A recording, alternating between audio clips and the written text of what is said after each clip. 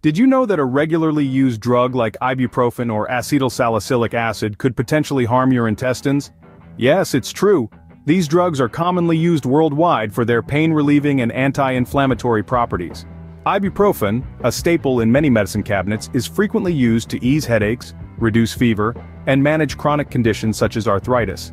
Acetylsalicylic acid, more commonly known as aspirin, shares many of these uses, but is also often employed in preventing heart attacks and strokes. While these drugs are generally safe when used appropriately, they are not without risks. An excess use can lead to serious gastrointestinal complications, including the potential for intestinal perforation. This is a serious condition where a hole forms in the wall of the gastrointestinal tract, which can lead to severe infections and require immediate medical attention. Stay tuned to find out how it can exacerbate certain diseases according to a study by researchers at Semmelweis University. A study by Semmelweis University researchers has shed light on the potential dangers of excessive use of ibuprofen and acetylsalicylic acid. The study indicates that these common medications, when used in excess, may cause intestinal perforation. This is a serious condition where a hole develops in your intestine, leading to a leakage of its contents into your abdominal cavity. This can cause severe abdominal pain, constipation, nausea, and fever.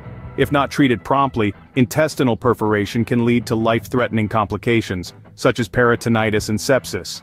Moreover, the study also found that excessive use can exacerbate certain diseases, particularly those that affect the digestive system, like Crohn's disease and ulcerative colitis.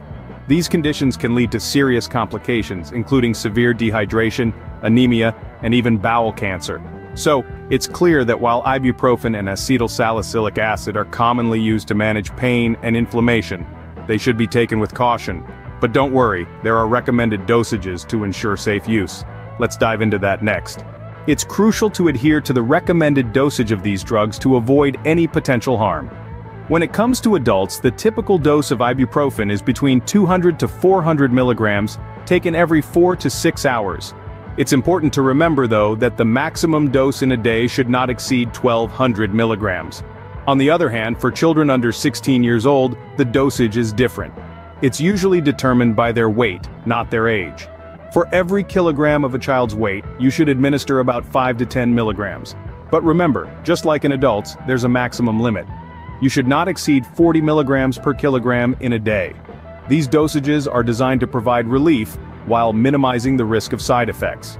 Overdosing can lead to serious health complications, including intestinal perforation, as we've discussed earlier. Now that we know the safe dosages, let's talk about how long it takes for ibuprofen to take effect. Ibuprofen is a versatile drug, but how long does it take to work? This is a common question, and the answer can vary.